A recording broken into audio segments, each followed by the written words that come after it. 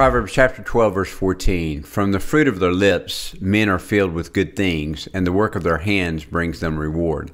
Today's principle: man is a developer and a cultivator by God's design.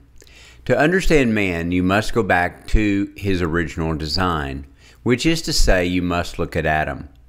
God allowed the seeds of the Garden of Eden to remain dormant until he created Adam to cultivate it.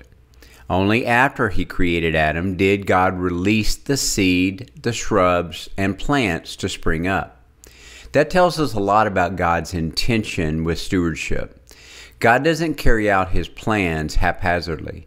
He puts everything in order. God gave man the employment of working the Garden of Eden. Even before Adam had a wife, he had a job. The word translated as work in Genesis chapter 2, verse 15, is a Hebrew word that means to labor or to dress.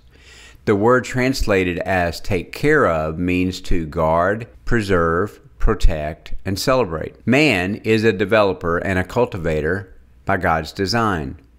Deep within the desire of man is the appetite to improve whatever he touches. A husband cultivates his wife with his words. His words work just as seed works. You sow a seed for a determined harvest. A man speaks words that will come to flourish in his wife. The idea of cultivating your wife has amazing benefits in your life. You are not trying to make her something she is not.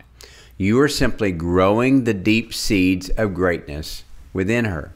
So remember, it's a fantasy to expect a future that you haven't sown a seed to harvest.